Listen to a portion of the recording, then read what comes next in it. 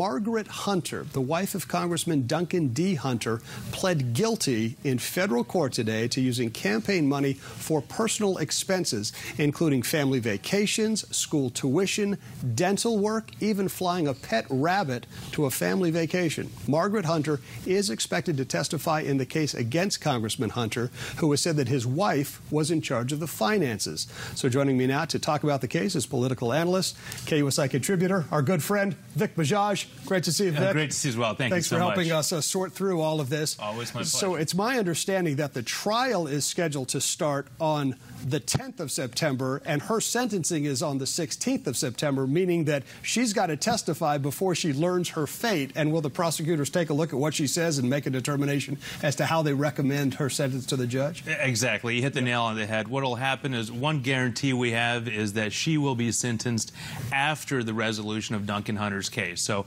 either he'll go to trial and be acquitted, or he'll plead guilty, or I understand Greg Vega, his lawyer, is filing some litigation regarding protections that could apply to him as a congressman, but not to Margaret as a civilian. So any of those results have to take place, then she will be sentenced.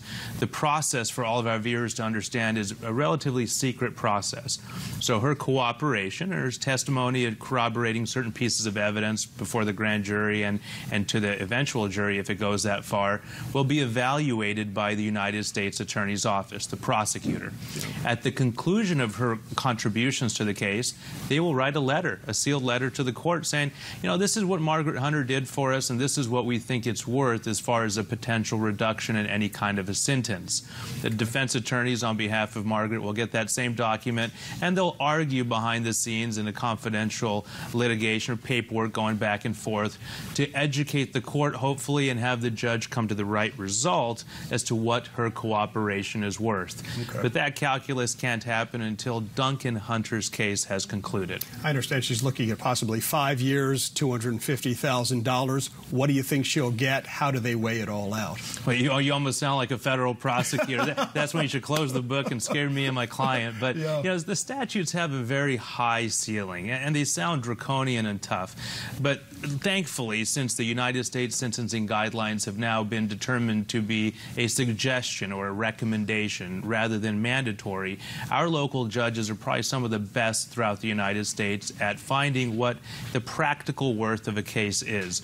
I would be hard-pressed to believe that an individual without a criminal history, a mother who's done well for her family, and married to really the target of the investigation can adequately describe herself as collateral damage, and I'd be hard-pressed to believe that she'll see custody in this type of a case. She's as close to Duncan D. Hunter as anybody could be, especially with all of these charges.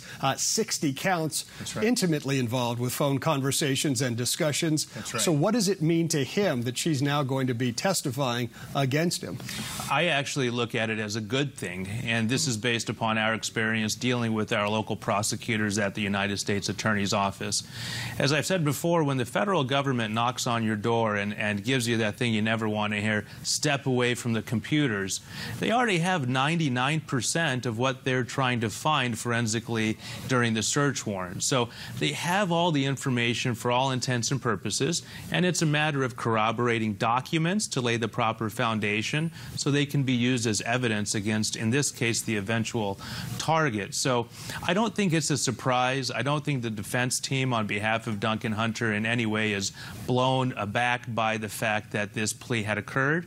I think it's a calculated, intelligent decision to educate, in an educated way, evaluate the opportunity cost, take a lot of unnecessary dangers and unknowns off the table, and corroborate what the federal government already knows. I think globally it's a good result. Let's talk about some of the facts, because there's allegations that they used the campaign finances for dinners and lunches and tequila shots. And I think maybe you hear about some of that and you think, well, okay, they're going out to dinner, they're having a good time. That could be potentially campaign related. But then you hear about the $600 to get the pet rabbit to a vacation, and you hear about dental work, school tuition.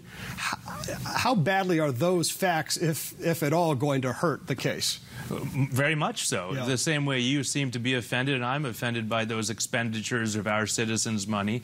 We have to understand that ladies and gentlemen on our jury are members of our community, so they're similarly incensed by it. You have to understand negotiations are a metamorphosizing animal. Although there's a trial date looming, this is the time that the real negotiations happen between the defense team and the United States Attorney's Office. What do you think Duncan Hunter's going to get? Impossible to say, but Yeah. I will tell you, in the grand scheme of things, we're talking about a financial, really a theft. And the amount of dollars that were taken are going to be calculated pursuant to a table in the guidelines, and that'll give us a number on what his exposure will be. I can tell you one thing.